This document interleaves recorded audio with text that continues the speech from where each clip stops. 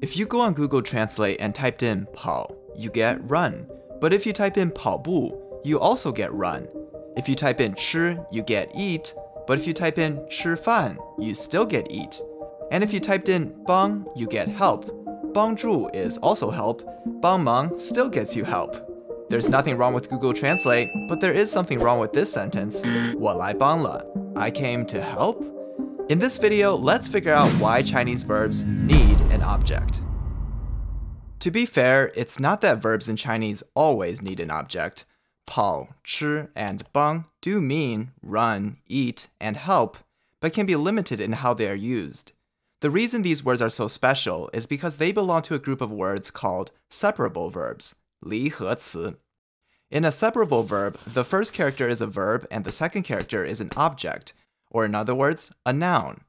Remember that an object in grammar is the thing a verb acts on. And as the name implies, these verbs can be separated, but I'll discuss that later. So, 跑步 means to run, where 跑 is the verb meaning run, and 步 is the object meaning steps. But to help make my explanation more clear, let me use a different name for this structure. I'm going to call the verb character by itself the action, and the verb plus object pair the activity. So 跑 would be an action, and 跑步 would be an activity. So what's the difference between the action and the activity? As you saw with Google Translate, they seem to mean the same thing in English. Well, first of all, that's because I purposely chose examples where they come out to the same translation in English, but more importantly, it's because they do mean different things in English too, but the difference is not clearly expressed in English. So here are the differences. The action form of a verb only describes a mere action or motion that occurs.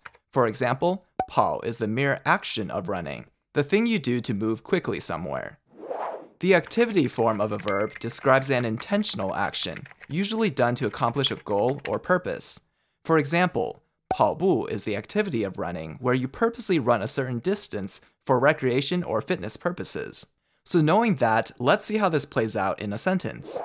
This sentence, 我喜欢在公园跑步, means I like to run at the park, or more naturally, I like to jog at the park, referring to jogging as a form of exercise. Remember, this is with the activity form of the verb. If we omit the object, then we get 我喜欢在公园跑. This is with the action form of the verb, and would technically mean the same thing, I like to run at the park, but what this would sound like to a native Chinese speaker is that you like to run around at the park, but maybe you're not running laps or have a specific aim. You're simply running. A better English translation for this sentence might be, I like to run around at the park. The same thing applies to 吃 versus 吃饭. The action form, 吃, refers to the physical process of eating, whereas the activity form, 吃饭, refers to having a meal. In real speech, you would use 吃 if you're talking about something that happened, like 我把饼干吃掉了. I ate the cookie. Notice that this sentence has an object, the cookie, so that's another hint you would use the action form of the verb. But if you are talking about the activity of eating, you have to include the object. 我正在吃饭. I'm eating right now, or I'm having a meal right now. In the last video, I asked you if you knew the difference between 帮助 and 帮忙. In this video, I'll give you the answer.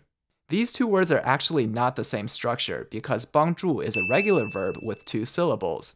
It's a double root word where both characters are verbs. So this means that in most cases, you'll still need to have an object. An example sentence would be 我可以帮助你. I can help you. Here, you is the object the verb is acting on. What about 帮忙? Well, this word is a separable verb, so 帮 is the verb and 忙 is the object. If you're confused on how 忙, an adjective meaning busy, can be an object, here's a little secret. It acts as a noun in this word, meaning something like busyness, work, or progress. So 帮忙 means to help with something you're working on or towards. Here's the key difference. Because an object is already included in the verb, no additional object is necessary. So you can say something like 我来帮忙了. I came to help.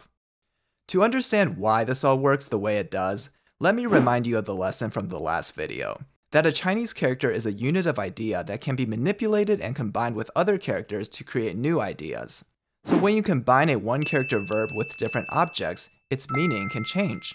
Earlier, I told you I purposely chose examples where the English translation is the same between the action form and activity form, but now, let me show you examples where they are different. Let's take the action verb 做, meaning to make or do. It can function by itself, like in this sentence, 你想做什么? What do you want to do? But it can also combine with 饭, food, to mean cook, 做饭. If it combines with 梦, dream, then you get the verb to dream, 做梦. So you can see how attaching a different object to a verb can drastically change the meaning of the original verb, especially when the original meaning is pretty broad.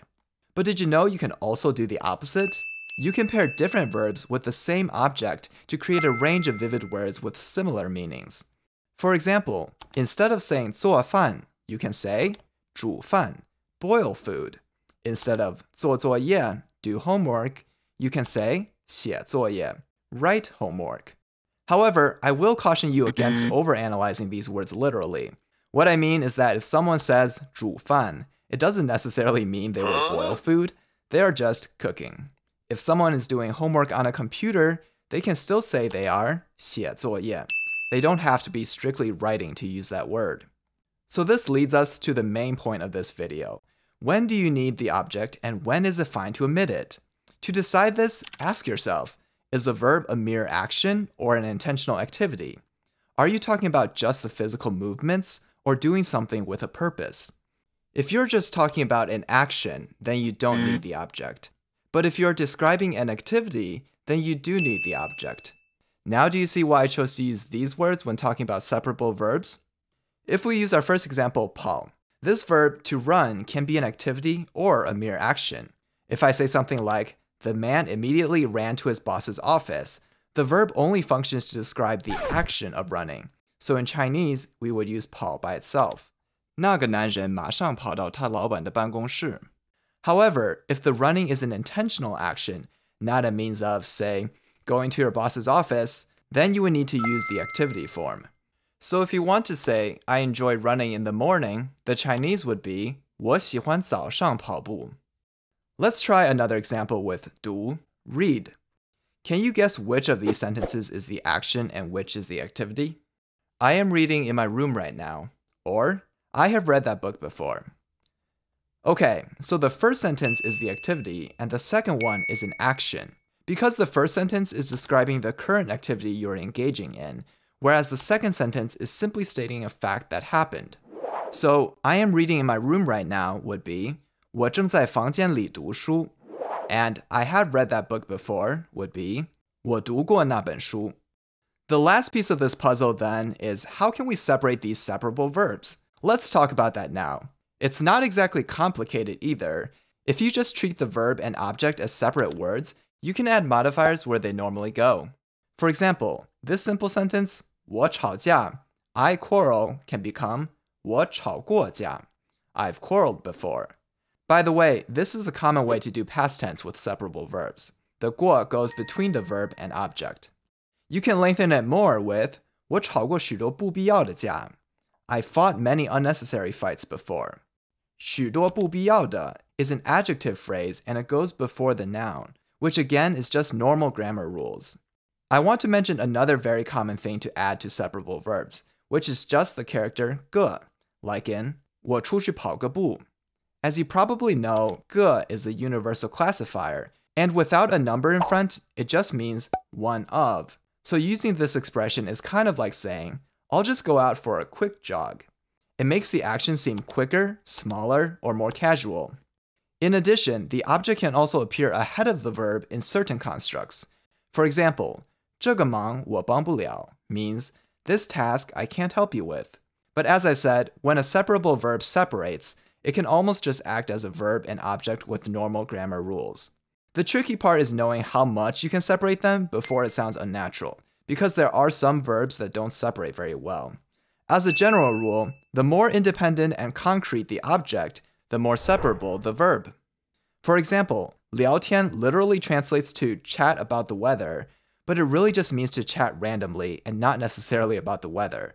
So the noun 天 is not very concrete, and this word is not very separable. 分手 literally means to separate hands, but again the noun here is not about the concrete hands, but an abstract idea for a couple breaking up, so it is also not very separable. However, words like 吃饭 to eat, 读书 to read, or 结婚 to marry have very clear objects that can act as independent nouns in the context of their respective verbs. 饭 is food, 书 is book, and 婚 is marriage. So these words are able to separate more easily. In this entire series, it has been my goal to show you the key differences between 1 and 2 character versions of the same word, or at least similar words. But there is still more to learn, especially with how separable words can be used in common speech. So I hope this video sparked your curiosity in this topic, but you'll have to continue learning to truly master it. I'm really thankful that you followed this series from beginning to end, and if you missed the last 2 videos, you'll be able to find them in the description. 我们下一次再见了，拜拜。